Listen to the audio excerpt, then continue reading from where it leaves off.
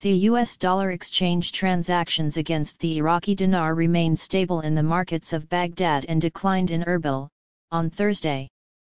According to a survey by Shea fake news agency, the USD recorded a closure rate of 149,400 IQD to $100 in Al-Kifa and Al-Harithaya central exchanges, unchanged from the morning rate. The selling and buying rates of the USD in Baghdad's parallel markets settled at 150,500 and 148,500 IQD to 100, respectively.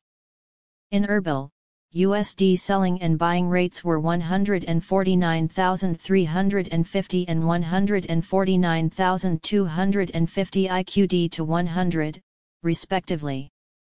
The Iraqi Central Bank's CBI sales of the US dollar surpassed $278 million in the currency auction on Thursday.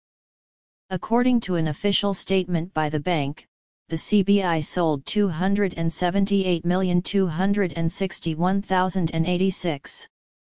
The bank covered these transactions at a base exchange rate of 1,310 IQD per dollar for documentary credits, international settlements of electronic cards, and foreign transfers, while the rate stood at 1,305 IQD per dollar for cash transactions.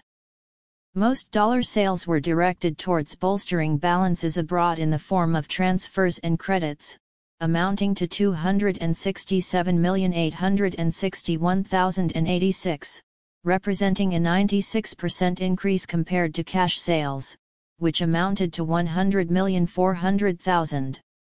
One bank purchased cash dollars, while 11 fulfilled requests to bolster balances abroad. The total number of exchange and brokerage companies participating in the auction was 18 companies.